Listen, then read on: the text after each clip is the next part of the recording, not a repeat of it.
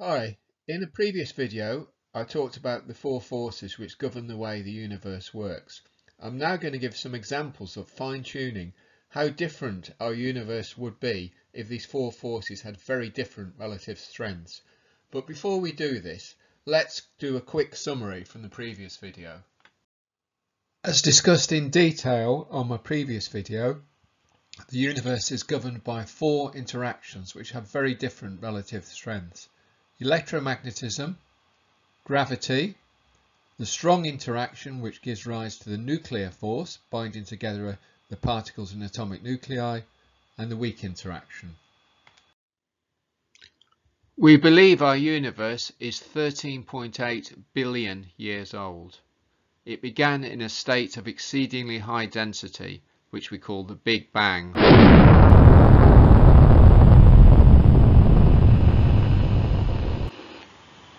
And it's been expanding and cooling ever since.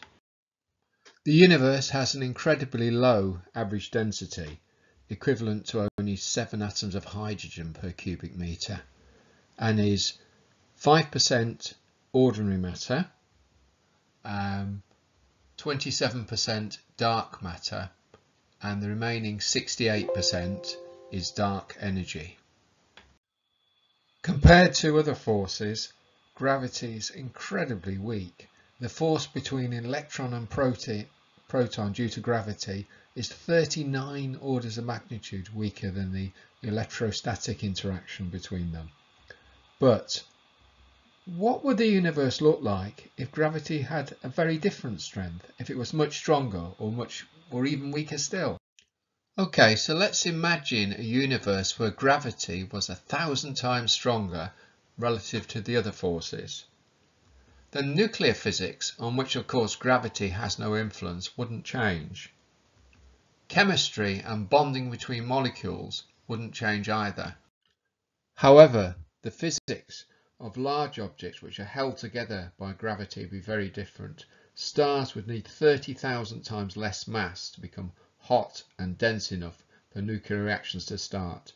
The reason for this is because the amount of mass needed to form a star scales as the strength of gravity, the power of minus 1.5. These mini-stars would have much shorter lifetimes, perhaps a few million years rather than the 10 billion year lifetime which our Sun has. If we went even further and made gravity 1,000,000 times larger, the lifetime of stars would be even less, perhaps thousands of years. In such a strong gravity universe, there couldn't possibly be enough time for the evolution of complex life to have happened. Okay, now let's think about how things would look if gravity were 1,000 times weaker. The collapse of matter into stars would take much longer than the lifetime of our universe.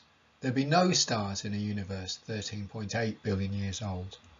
Stars would be very massive, burn more slowly, and have very long lifetimes. Or perhaps stars would never form, leading to a dark universe. So, instead of the universe eventually looking like this, it would always look like this.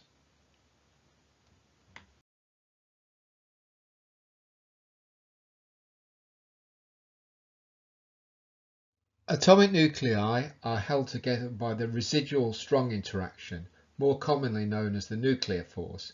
This binds together nucleons, by which we mean protons and neutrons, and is very short range.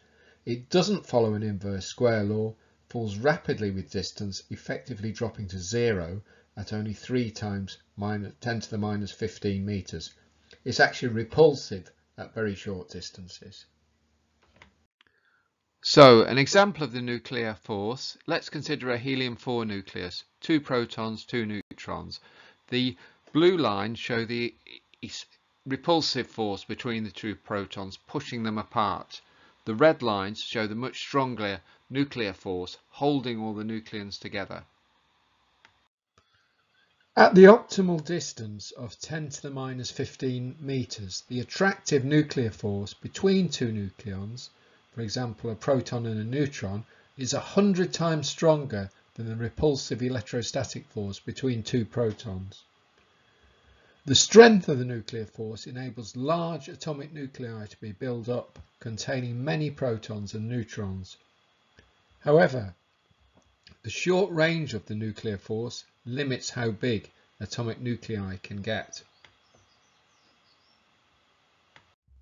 Consider a large nucleus such as the one shown here. Then imagine a single proton, which we're going to mark with A. This proton is only attracted to its neighbouring nucleons, so that's B, C, D, E, F and G by the nuclear force. The other nucleons in the nucleus will be too far away to have any significant attractive force on proton A.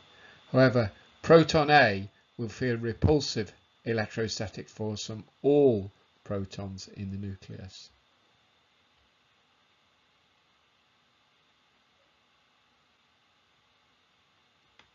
As more protons are added to an atomic nucleus, the combined force of all the existing protons repelling each other makes the nucleus more susceptible to radioactive decay. The heaviest stable nucleus is an isotope of lead, lead-208, which has 82 protons and 126 neutrons. All atomic nuclei heavier than this decay radioactively. The heaviest atomic nucleus found naturally on Earth is uranium-238. It is radioactive but has a half-life of 4.5 billion years, roughly the same age of the Earth.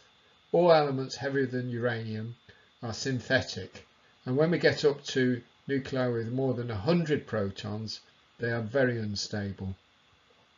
The only known isotope of the final elements in the periodic table, organeson, which has 118 protons, has a half-life of less than 1 millisecond.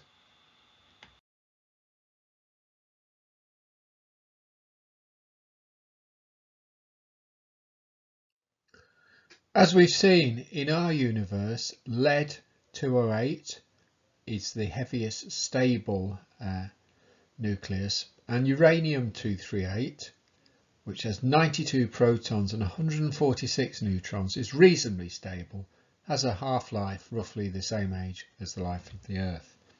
But in this alternative universe, the attractive nuclear force will be less effective at counteracting the repulsive electrostatic force between protons, meaning that all elements with more than 5 protons will be unstable. The heaviest stable element in such a universe would be boron, and all the key elements such as carbon, nitrogen, oxygen, fluorine, sodium, magnesium, silicon, phosphorus would be unstable. However, the nuclear force doesn't even have to be the full 3 times weaker to prevent the development of life. Barrow and Tipler point out if it was only 30% weaker, this would have 2 significant effects. Firstly, the nuclear reactions which occur in stars would generate significantly less energy.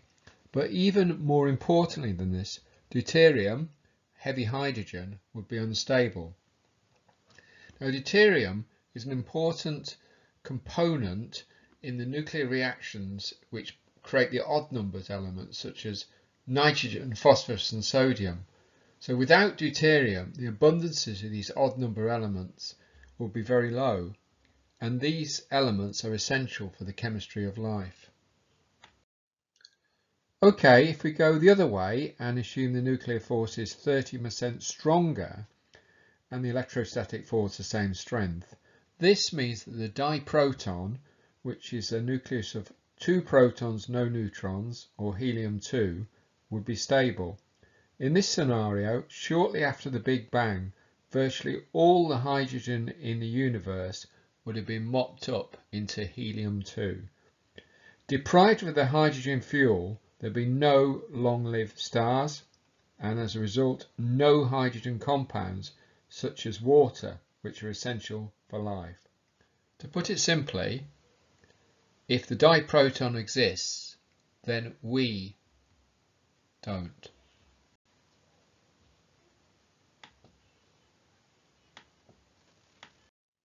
More recent work has questioned whether such a small increase in the strength of the nuclear force will be sufficient to convert all the hydrogen into helium-2. A paper in 2009 suggested that a 50% increase in the relative strength of the nuclear force would be needed. Even so, whether it's 13% or 50%, remains the case that a relatively modest increase in the relative strength of the nuclear force would mean that our universe could not support life. Most of the matter in the universe is in the form of dark energy. The remainder, 32%, is in the form of matter. And most of this matter is in the form of dark matter. Dark matter is the scaffolding of the universe, the visible matter, out of which all objects that we can see, planets, stars, galaxies, collected inside this scaffolding and eventually formed the stars and galaxies we see today. Our current theories of galaxy formation indicate that most matter in the universe must be dark matter for this to have occurred. However, if the amount of dark matter were 99% rather than 8% dark matter, 85% dark matter, there just wouldn't be enough ordinary matter for stars and galaxies to have formed in the first place. Or to put it another way, if there's too much or too little dark matter, then the universe would be completely dark and devoid of stars and galaxies. The fact that our universe appears to be finely tuned to allow for existence is sometimes expressed as the anthropic principle. There are essentially two different versions of this, the strong anthropic principle and the weak anthropic principle.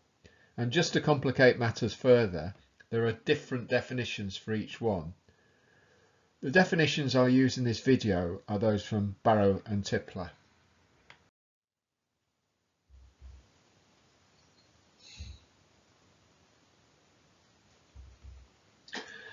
One interesting fact about this definition is it highlights the fact we observe the universe to be 13.8 billion years old.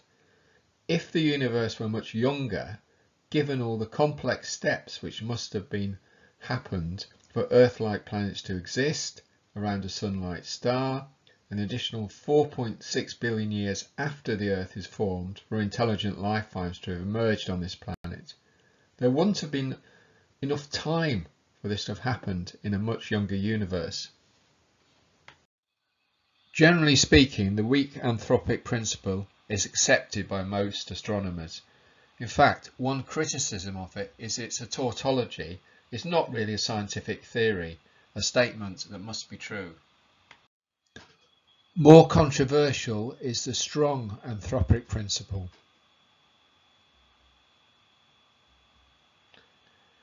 Which can be expressed in another way: without at least the potential for life, you don't have a universe. And on a final note in this video, there's the participatory anthropic principle, or the PAP. This was coined by John Archibald Wheeler, who was one of the greatest scientists of the 20th century.